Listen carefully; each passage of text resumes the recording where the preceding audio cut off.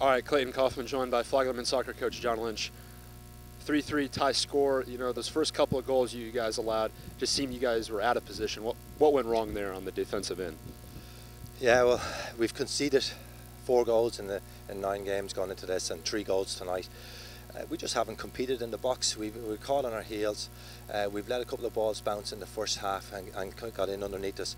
And I think we switched off. And it's tough to keep clean sheets. You have to work very hard to get it.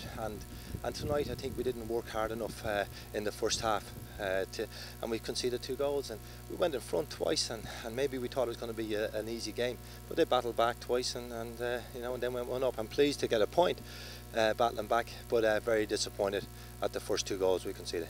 Definitely. And in the second half, a big red card on Joseph Toby. There were a lot of fouls, cards that we could tell from the sideline that were upsetting you. What do you think the problem might have been along the field? I don't know. I don't know what the foul count was. I didn't get the stats yet, but I know at one stage it was 20 fouls against us to 9 against them. And Joseph Toby's committed 2 fouls. He's got booked for both fouls. Their number 8's had 5 fouls, 1 on the keeper, 1 on a breakaway going through, and another one a hack on Johan in the middle. He's kicked the ball away there at the free kick at the end of the first overtime. 4 bookable offences, and he's walked away without a card, and I can't explain that. You need to ask the referee. Okay, and Coach, let's talk about Matt Gilman.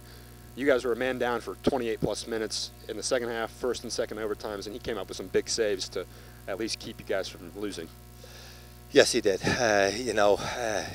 He's come through the game well. He's a little shaky in the first half. I think him and Johan got little mixed signals on the first goal that let them back in the game.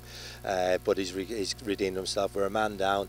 The wind's still blowing up here, and we're hoping to win the coin toss. But we're going to talk to Paul in a minute, and we need to change the coin call because he hasn't won one yet. We would have liked to win, but we wanted to win the game. We went for the win. We stayed attacking wise. We were very good in the first overtime. Matt's done a great job. We've taken some chances, which give them some, but they're a good team. They play in a tough conference. They play tough games all the time. And being a man down, I'm pleased to get a point, but I'm disappointed with our discipline. But Matt's had a good game, and our defence has been brilliant going into this game. I think we were ranked 2 or 5 or something in the country. We won't be after that, but they've done great, and tonight they conceded some goals, and we'll look to bounce back.